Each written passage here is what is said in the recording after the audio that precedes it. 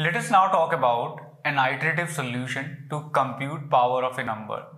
The idea of this iterative solution is different from recursive solution, and this solution is also going to take log n time if we are computing x raised to the power n, and also this solution is going to require big O of one auxiliary space. The idea of this solution is based on these facts. The first fact is every number can be written as sum of powers of 2. For example, you can write 10 as 8 plus 2. 8 and 2 both are powers of 2. You can write 19 as 16 plus 2 plus 1, right? All these three are powers of 2. And it relates to binary representation of a number, right? If you write the binary representation of number 19, you will get 1 0 0 1 1. So this bit corresponds to 16, this bit corresponds to 2, and this bit corresponds to 1. Similarly, 10 can be written as 1 0 1 0. This bit corresponds to 8, and this bit corresponds to 2. So this is one fact. The other fact is we can traverse through all the bits of a number starting from least significant bit to the most significant bit in big O of log n time, right? Because binary representation has log n bits, and you can write a loop like this, and this loop is going to give you all the bits of a number starting from LSB to MSB. You can simply run a loop while n is greater than 0, and if n% 2 is not equal to 0, it means the last set bit of the current value of n is 1, right? You can write your logic for 1 bit here. Otherwise, the bit is 0. You can write the 0 bit logic here. And then you can do n equal to n by 2. So if you run this loop for n equal to 10, what will happen? You will get 0 first, right? Because the remainder is 0. You will come into the else part, and then you will reduce 10 to 5. Then you will come to the if part in the next iteration, right? Because n has reduced to 5. Now after coming to the else part, you will make n equal to n by 2 again. So you will make n equal to 2.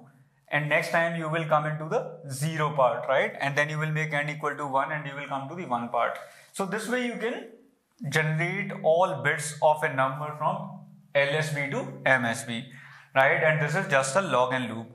So what we do here is we want to compute x raised to the power n, right? X and I and R our input numbers. So we traverse through all the bits of number n, right? And for every bit that you traverse, you consider it as a multiplier of corresponding power of 3. This is a multiplier of 3 raised to power 1. This is multiplier of 3 raised to power 2. Multiplier of 3 raised to power 4. Multiplier of 3 raised to power 8. So when you see a 0 bit, you ignore it. When you see a 1 bit, you multiply it by 3 raised to the power. You initialize your result as 1, right? And you multiply your result with 3 raised to the power 2. When you see a 0 bit, you ignore it. When you see a 1, you multiply it with 3 raised to the power 8, right? And how do you get these powers? In every iteration, you can simply do x equal to x into x, right? Because every iteration, x is getting powered, right? Getting squared. It is initially 3, then 3 square, then 3 4, then 3 8. Sometimes you ignore the power, sometimes you don't, right? When you see a 1, you don't ignore, you multiply it with the result. So this is the basic idea. Inside this loop, we are going to do x equal to x into x if we want to compute x raised to the power n. And here we are going to write some logic so that we update the result, right? So now you have enough idea. Please pause this video and try to write down the complete function to compute the power. This function takes two parameters, x and n, uses this logic. The logic is traverse through all the bits in binary representation from LSB to MSB, multiply the number 3 raised to the power that number if x is 3 with the corresponding bit position if the bit is 1. If bit is 0, then ignore it, right? And after all the multiplications, you will have the correct result. For example, you will be multiplying 3 raised to the power 2 and 3 raised to the power 8 with 1, and you will have the correct result. In case of this number, you will be multiplying 3 raised to the power 1, 3 raised to the power 2, and then 3 raised to the power 4, and you will get the correct result. And you will use some sort of the structure of the code. So please pause this video and write the complete code. Here is our complete implementation, and if you take a closer look at this implementation, we are initializing the result as 1, and we are traversing through all the bits of n's binary representation. We run a loop while n is greater than 0, and inside the loop we do n equal to n by 2, and then we check current bit. If current bit is 1, right, if it's not 0, it means it's 1, then what are we going to do? We are going to multiply result with x, right? And in every iteration, we are going to do x equal to x square, right?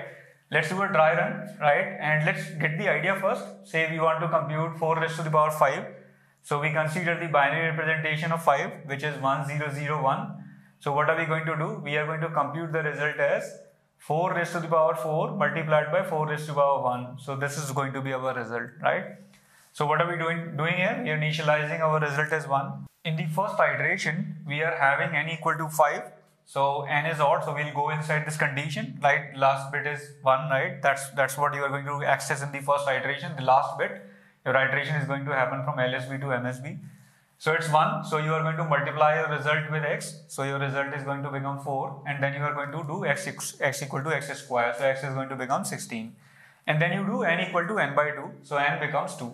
Now begins your second iteration. In the second iteration, n is 2, which is an even number. So you are not going to go inside this if condition, your result is going to remain as it is. You are going to do x equal to x square, so x is now going to become 16 into 16, which is 256. Right, and you can notice that x is now 4 raised to the power 4. So after that we do n equal to n by 2, n becomes 1. Now begin our third iteration. Inside this third iteration, we check for this condition. This condition is true this time.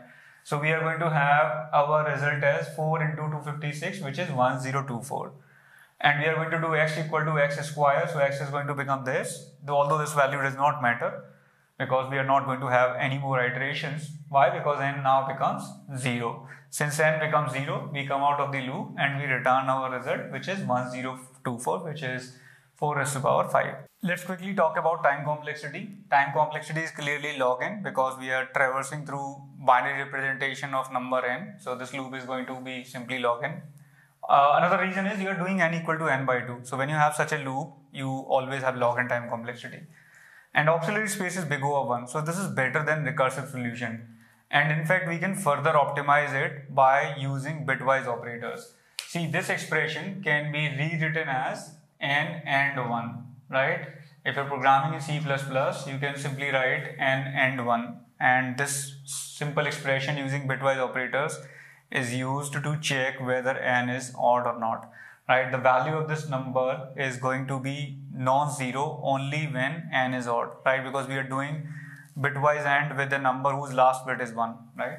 So this can be optimized slightly by using bitwise operator, and this can also be optimized slightly. You can use shift operator here. This can be done in both C++ and Java. So you can do n equal to n, right, shift 1, which means you are dividing n by 2, right? This means you are dividing n by 2 raised to the power 1, right? So this gives you the same effect, and this is faster because it's a bitwise operator. See, this particular expression cannot be used in Java, obviously, because Java allows only binary values to be used in a condition, right? It can only be optimized or used in C++. So this is even better implementation, and this is an interesting solution. We have log n time complexity and big O of 1 auxiliary space. Also in such questions, your value of power may go really high, may go beyond integer limits. So you can use long for the numbers, and you can store your result in long in C++ and long in Java. Also, we can use modular arithmetic for multiplications if our result is expected under some modulo. We can replace this with some modulo m, where m is a parameter to us, right? Int m is a parameter, and this way we can avoid overflows if user asks us to handle large values and give us the result under modulo m. So we can do this computation under modulo m. This computation can also be done under modulo m, right? This way we handle large numbers under a modulo of a number m.